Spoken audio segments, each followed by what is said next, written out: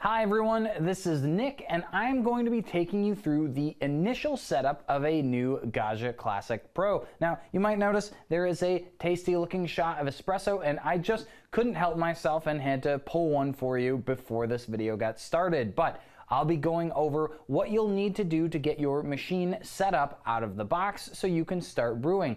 That's going to cover things like the accessories included in the machine, which I'll later demo for you, and water filtration options, as there are quite a few that we might recommend for the Gaggia Classic Pro. So let's take a look at setting this machine up, starting with its accessories.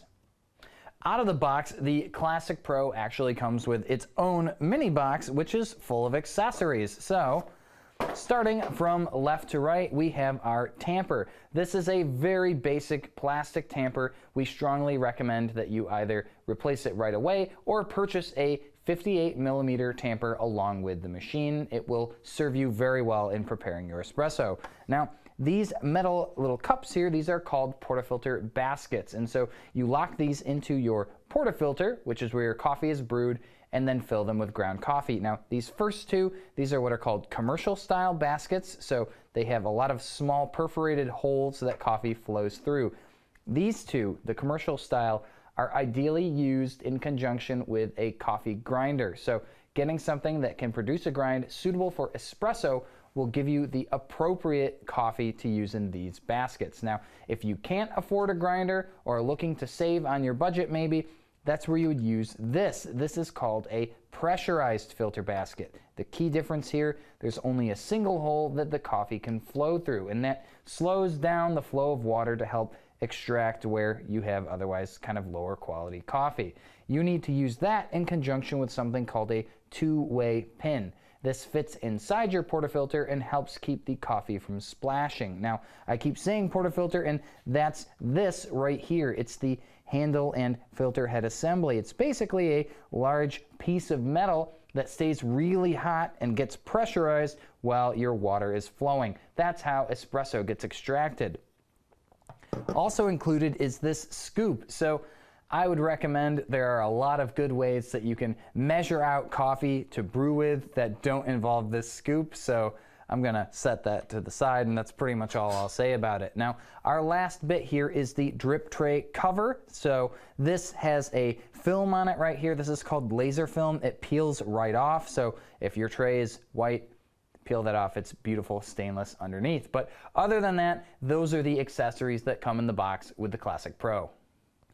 Out of the box, one of the first things you'll need to do with your Classic Pro is get the water reservoir rinsed, and if you are going to put a water filter in it, that would be the time to do so as well. Now, getting the water reservoir out for the very first time takes a bit of doing, and you'll just need to get used to a couple of the nuances. But once you've removed and rinsed the reservoir and returned it to the machine, you can start filling it from the top, which saves you from having to repeat this process. But let's just make sure our steam wand is angled out. And then this tube right here, this is something called the Decompression Duct. So when you're done brewing your shots, water gets dispensed through here down into the drip tray. So it's important that we get this removed, and then I'll show you a little trick here. But on the drip tray screen itself, in the top left corner here, there's a little hole that the duct lines up with. So when you put it back into the machine, you want to make sure that that hole is here in the top left. And you can see the little circle there that kind of lets you know.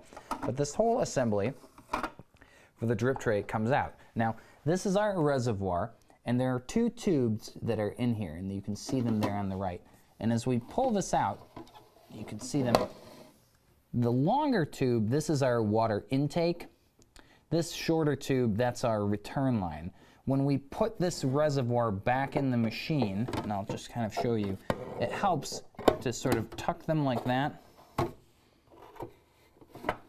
and then slide the reservoir back in. So that's a little trickier with water, but I can, show you that as well. But basically, remove the reservoir, we'll get it rinsed, and then we'll return it to the machine. And with our water reservoir rinsed and I've partially filled it, we can go ahead and get this inserted back into the machine. Now, again, as I showed you, you want to get these tubes kind of tucked up here.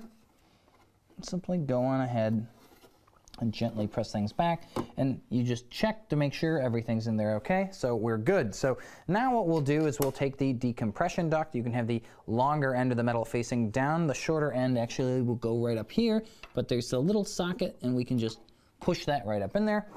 Go on ahead and then slide the drip tray back in place. Now, I didn't fill the reservoir all the way, and there is a max fill line that lets you know how much water to put in here. So I'll show you now how to fill from the top. This lid simply comes off and we'll go ahead and pour water in. So there's a slope here and then the actual chute for the water. There's a cone, if you ever open up the machine, that you can see that points down into the reservoir. Now, you want to make sure that you don't pour too fast, because if you do, sometimes the water can spill up top here if you're pouring too aggressively. So I'll just go ahead and pour a little bit of water in there, and you can see it's pouring down straight into the reservoir. And once you've got that in place, you can continue to simply fill from the top as you need to. And that's it, though, as far as getting your water reservoir set up on the Classic.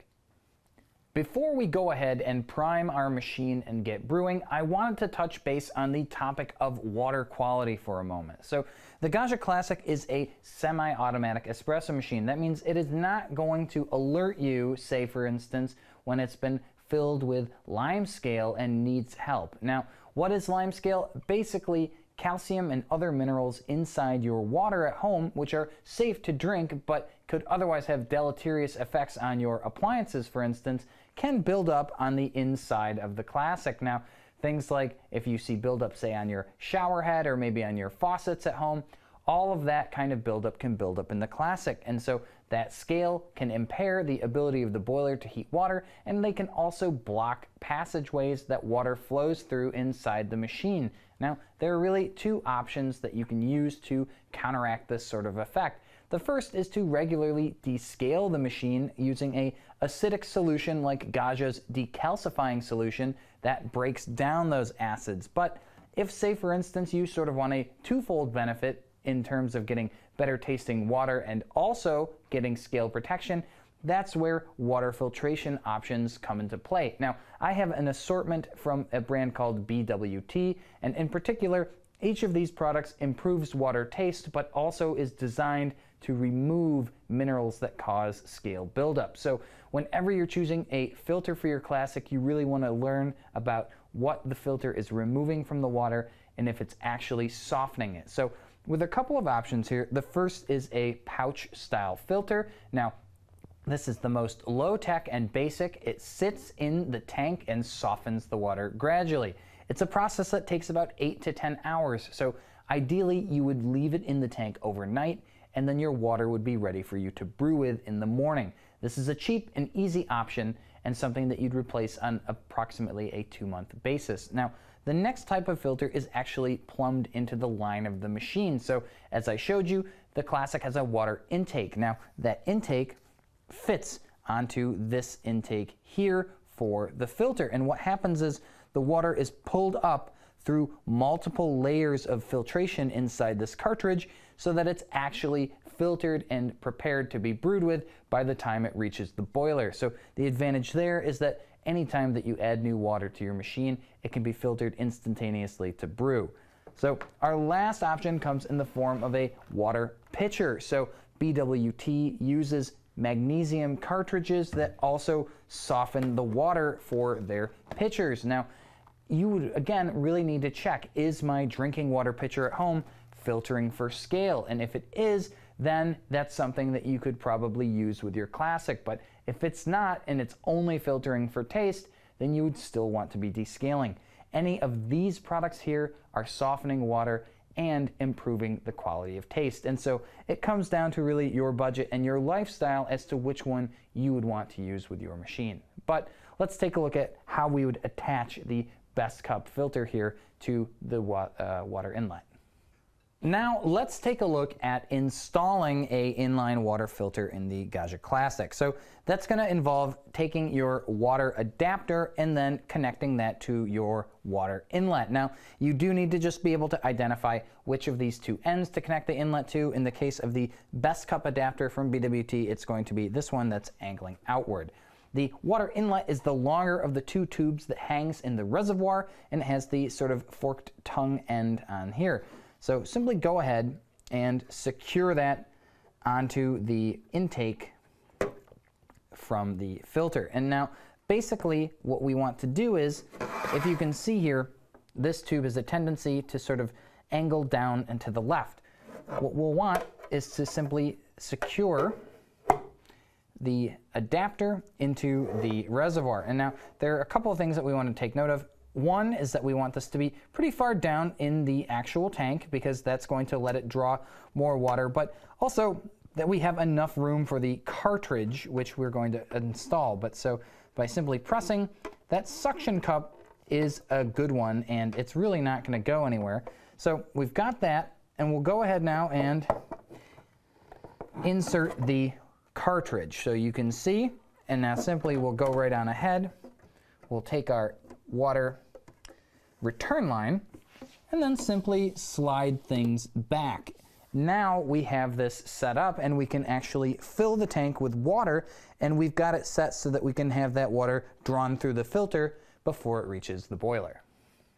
So with water in the reservoir, it's ready to start flipping some of these switches. I am going to be getting more in depth over what each of these switches and lights mean in just a bit, but it's important to note that this power switch here, when flipped to the on position, is going to begin sending power to the heating element. That's heating your boiler, and if there is no water in that boiler, well, that can cause it to burn out the element and damage the machine.